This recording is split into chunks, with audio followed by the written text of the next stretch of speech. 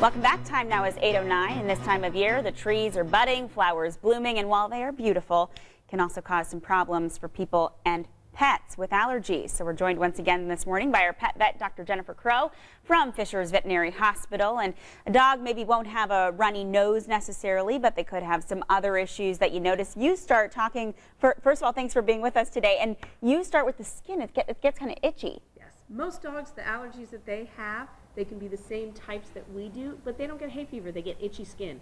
And how can you tell? Will they start scratching? They start scratching. They scratch, they lick and chew. They may shake their head or rub their face on the floor. That's how you can tell when they're itchy. And what kinds of allergies do pets have? Is it the same type as us? Very much the same type as us. But instead of getting hay fever, like we said, they get itchy. So this time of year, a lot of it is going to be environmental. So whether it's something that they breathe in or something that they touch. And they breathe in those pollens, it triggers histamine just like in people, but they get itchy skin. So some of those dogs can use antihistamines just like people. Wow. The things that they touch, it's going to be like a person touching poison ivy, and sometimes we have to use a steroid. But in a lot of our pets, they don't fit into one nice category, and they also can have food allergies, something that is related to an ingredient in their diet, and even parasites. Some dogs literally get itchy from the saliva of a flea bite.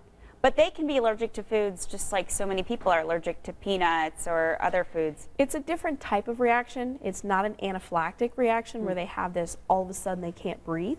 But it makes their skin change to the point where they have an itchy sensation.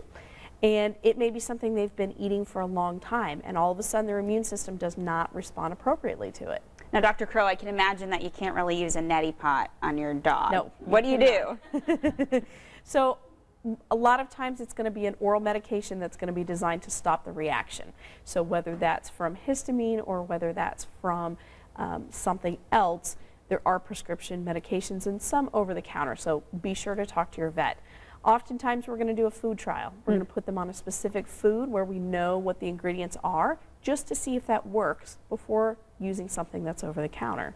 All right, Dr. Crow, thank you so much for joining us today. Something to keep in mind, when your nose is sniffling, your eyes are watering, your pet may be experiencing some allergies too. So we thank you so much for joining us today.